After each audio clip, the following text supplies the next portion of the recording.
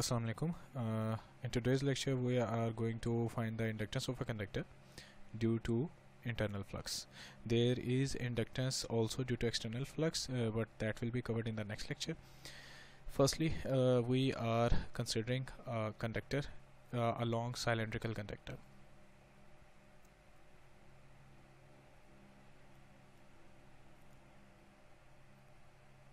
Long cylindrical conductor, and we are also ignoring the return conductor, or you can also say that you are considering the return conductor at infinity or very far away from the conductor that is in this picture. And why we are considering return conductor at infinity? Because we don't want any interaction, magnetic field interaction between the two conductors. No magnetic field interaction between the conductors.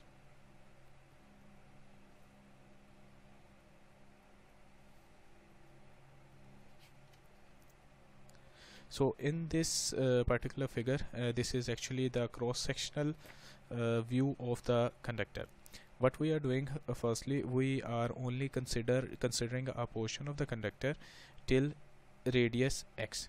The whole conductor has a radius r, but what we are considering that the portion of the conductor which has radius x is under consideration at the start of this derivation. There is a tubular element that we are also considering, and this tubular element will be used when we have to calculate the flux or flux linkage.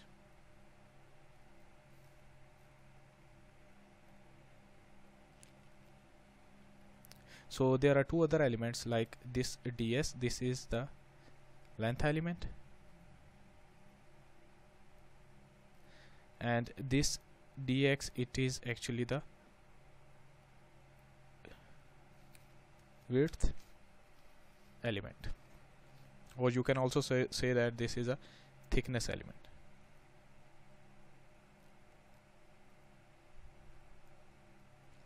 So at the start of the derivation, what we are considering is a portion of conductor which has a radius x and a tubular element whose thickness is dx, and a small portion or small part of the tube whose thickness is dx but the length is ds. So now the main goal of this lecture is to find the inductance, and for inductance we have to find the flux linkage, and for flux linkage we have to find flux, and for flux we have to find magnetic field density, and for magnetic field density we have to find magnetic field intensity. So we have to start from an equation which should have a relationship between magnetic field intensity and current, right? So starting from Ampere's circuital law, which has a relationship between the magnetic field intensity and current. But before that, before going towards Ampere's circuital law, we have to define it. So by definition, Ampere's circuital law is actually states that the magnetomotive force in ampere turns around any closed path is equal to the net current in amperes enclosed by the path. So magnetomotive force in ampere turns around any closed path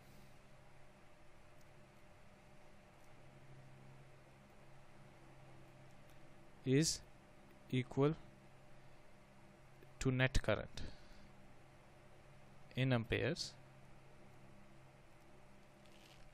enclosed by the path.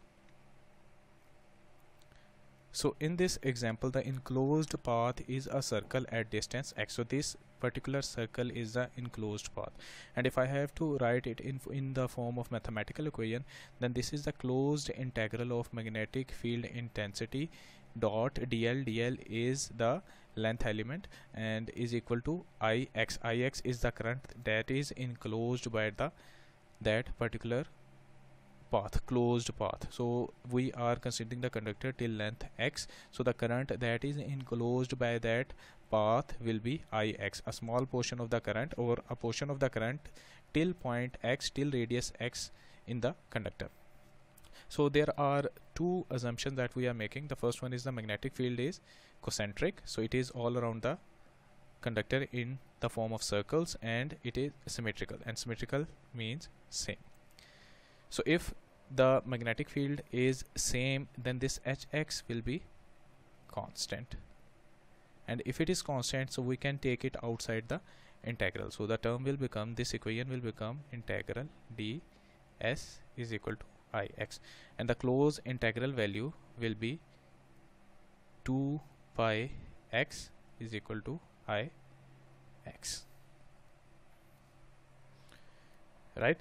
So this is the equation that we got starting from the Ampere circuital law. Now we have to find the actual inductance of the whole conductor. But in the conductor, actually the current that is flowing through the conductor is I, but in the equation what we are considering is Ix. So this is a small portion of the current that we are considering. So we need an equation in which there is a relationship between the portion of the current that we are considering and the total current of the conductor. So we are making an assumption that uniform current density is existing in the conductor. So current density, by definition, the current density means that the current per unit area is same. So we can write it J is equal to I over pi r square. And if the conductor radius that we are considering is r, this is I is the total current through the conductor, and if I am considering a smaller portion or smaller area, then for example in this case we have x radius, so pi x square, the current flowing through that portion will be Ix. So these two values will be same because we have uniform current density, and from this equation we are getting Ix value. Ix is equal to pi x square over pi r square over I. So actually this equation is just telling us that the current is just a portion of the current, and that portion is defined by the ratio of the conductor size that we are considering. So pi x square is the area of the conductor that we are considering for this derivation, so for the starting point of the derivation, and pi r square is the area of the whole conductor. Now we found out the value of Ix, and if I replace this value in this equation, the final equation for the magnetic field intensity Hx, that will be x over 2 pi r square. R is the radius of the conductor, x is the radius of the conductor that we are considering, and I is the total current, and the unit is ampere turns per meter, right? And we know that the magnetic field density and magnetic field intensity, they are related to each other through constant mu, and mu is the permeability constant.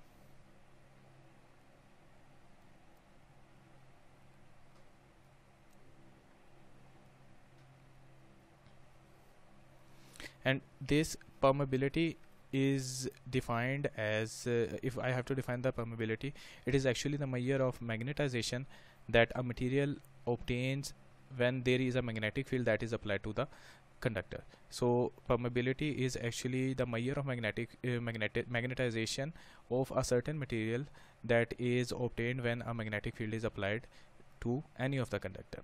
And by mu, we know that mu is equal to mu r and mu naught, and mu r is the relative permeability and mu naught is the permeability of free space, and the value of mu naught is 4 pi into 10 raised to minus 7 Henry per meter, and usually the mu r value is 1. So the magnetic field density is related to magnetic field intensity through a constant mu, and we have found the value of magnetic field intensity. We can replace it here in this formula, and we also know that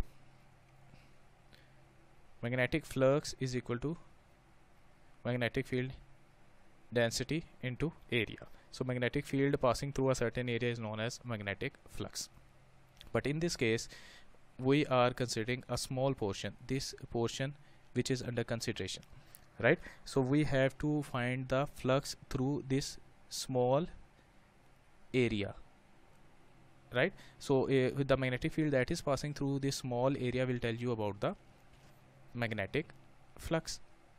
So by the generic formula we know that phi is equal to BA, and if small portions are considered, we can write d phi is equal to Bx, because we are considering a small portion of the conductor, into dA, and now dA can be replaced by dx into ds.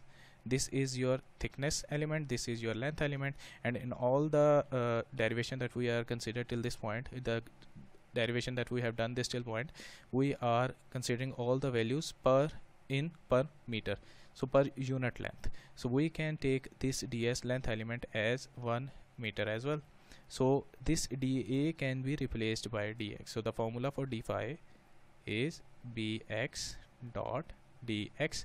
There is ds here, but the value of ds is 1, so we can write it as d phi is equal to bx dot dx, right? And we have already find the bx value, so we'll put it here, and the final formula in terms of d phi and dx will be d phi is equal to mu xi over 2 pi r square dx.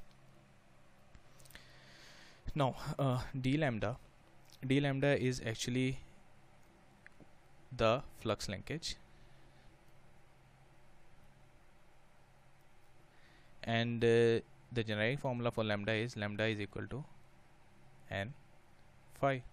So it will tell you about the amount of flux that is linking with the region, with the portion that we are considering. So this is the portion that we are considering. So what will be the flux linkage with this portion? So in this term, this n will be equal to pi x square over pi r square. So there is a current value in this d phi, right? So the flux that is being produced by the current that is inside the portion of conductor that we are considering. For example, we had this conductor that is under consideration whose radius was x. The current that is passing through this particular portion of the conductor is Ix. The current that is passing through the whole conductor is I. So the flux that is produced by Ix is d phi, and this Ix is a portion of the total current. And what is that portion? That is t pi x square over pi r square. So it is defined by the ratio, right? So this is the ratio of the current, or the portion of the current which is producing d phi. So d lambda is equal to pi x square over pi r. Pi will cancel out, and it will be multiplied by d phi. We already know the formula of d phi from the last slide. This is d phi, so we will put it here, and this is the formula of flux linkage for that particular portion, the smaller portion that we are considering right now. And if I have to find now the flux linkage for the whole conductor, then we have to integrate it from 0 to r. R is the radius of the conductor, total radius of the conductor. So I will the variable inside the integral is x. So if we will integrate it, you will get the value mu I over 8 pi Weber turns per meter, right? And we know that mu is equal to mu naught into mu r. Mu r is equal to 1. Mu naught is equal to 4 pi into 10 raised to minus 7 Henry per meter. If I'll put this value here, the value of flux linkage, total internal flux linkage, that will be I divided by 2 into 10 raised to minus 7 Weber turns per meter. And the inductance value will be lambda over I. So this I will be cancelling out, and the value of inductance due to internal flux will be 1 over 2 into 10 raised to minus 7 Henry per meter. Thank you.